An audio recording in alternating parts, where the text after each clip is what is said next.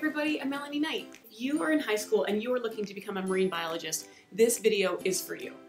I have been getting emails from different folks around the world asking questions about how to become a marine biologist, and specifically when they're in high school, how do they kind of get ahead? How do they, what can they be doing while they're in high school to ensure that they are at the top of the pile when they are applying to universities and looking to figure out how they can optimize their high school experience to better position themselves and prepare themselves for their career in marine biology. Okay, here are my 5 top tips for high school students looking to become a marine biologist. Tip number 1 is to take math and science courses. I know this can be tough because for some of you, math and science doesn't come easily, and frankly, I'm in the same boat.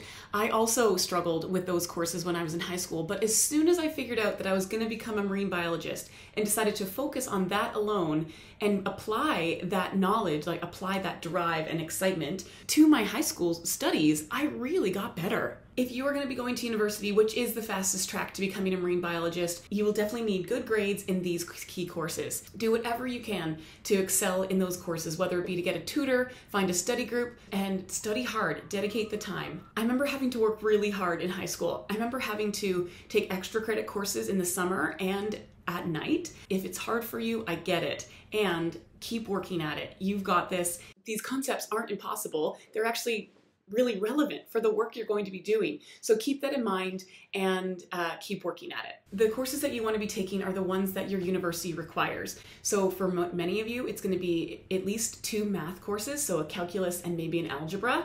And for science, it's pretty much going to be all of them. It's going to be physics, biology, and chemistry, and maybe others, depending on the university that you're applying to. Okay, tip number 2 is that you need to talk to your teachers and guidance counselors about your goals. As soon as I realized that I wanted to be a marine biologist, I walked directly into my guidance counselor's office and I asked him, how can I become a marine biologist?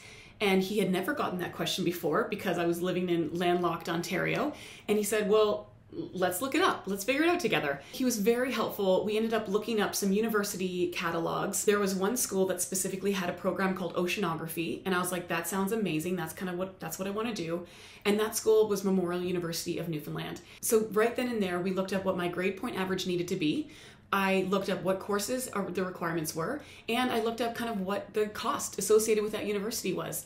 And I got down to business. I was so motivated. And I really hope that if you are able to have that, if you have that same interest and same drive, and you find that university that you really want to go to, you will make that your mission and vision and you will go for it. Because that's really sometimes what it takes. So then I knew exactly what my target was. I knew what grades I needed to get. I knew what courses I needed to take.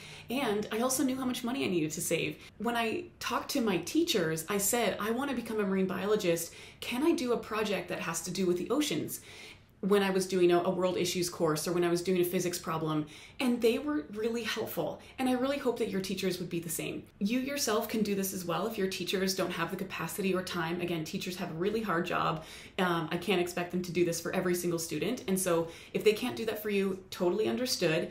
It's up to you then to figure out how to relate this information that you're learning to what it is that you're going to be doing in marine biology in the future. Use your creativity, use your imagination, use the internet, use books and resources, talk to your friends and family, talk to your teachers and guidance counselors to see how you can better relate the information that you're learning to what you want to be applying it to in the future in the marine field. Okay, tip number 3 is watch and read everything you can about the oceans. So because of the internet and all of the resources that it has available to you, I would highly recommend that you look up scientists and explorers that live in your country. So for here in Canada, there are hundreds. There are some that I have really started loving following, both on their social media and on their reading their books and things like that. Someone like this. You gotta read her book. Okay, Into the Planet. I should do an actual full book review on this because she is incredible. Jill Heinarth, totally look up Jill and others like her who are doing incredible work with our oceans and have book and resources. They've told you all of their most amazing knowledge right here in the book. Read whatever you can and look up interesting scientists that are in your region. Tip number 4 is volunteer. I cannot stress this enough. Volunteer wherever you can. Find an organization that you like or that you're interested in your region with anything that has to do with water. Anything, honestly. It could be freshwater, it could be rivers, it could be streams, it could be salmon, it could be something in regards to coral reefs or an aquarium. anything that you can get your hands on that you can physically go to and volunteer. I know we're in a very strange time right now where COVID kind of limits our ability to interact personally, but that won't be on forever. Hopefully this is going to end soon. And in the meantime, reaching out to those organizations and starting to build a relationship with them so that when the volunteer opportunities do come up in person again, then you will be right there and available for that next volunteer intake. I've mentioned this in other videos as well about how to volunteer, even if there are no volunteer opportunities in your community.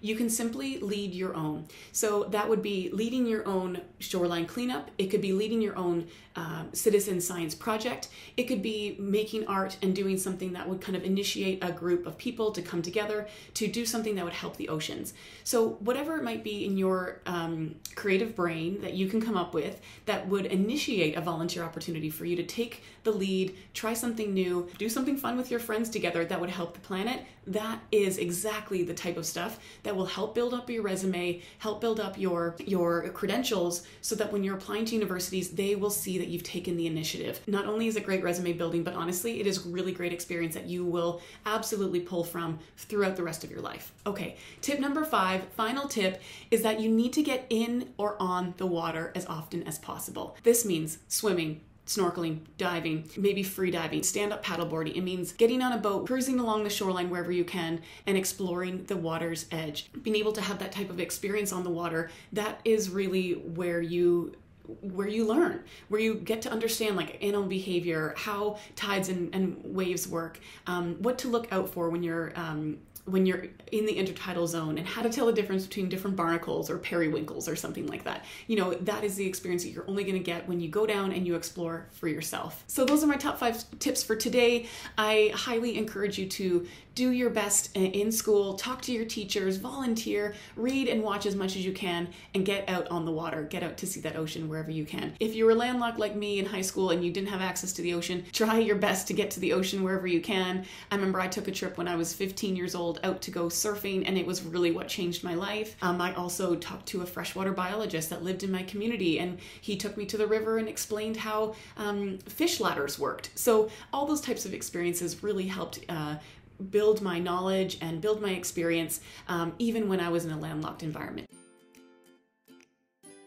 Keep with it, stay with it. More videos are to come. Happy New Year, everyone. The comments, unfortunately, are disabled because right now I have a kids account because I want these videos to be available for kids on YouTube. So if you have any questions for me, feel free to email me at marinebiologymel@gmail.com. Also, I just started a new Instagram account called marinebiologymel, and you can also find me there and ask me questions if you like. All right, all the best. Thanks, everybody.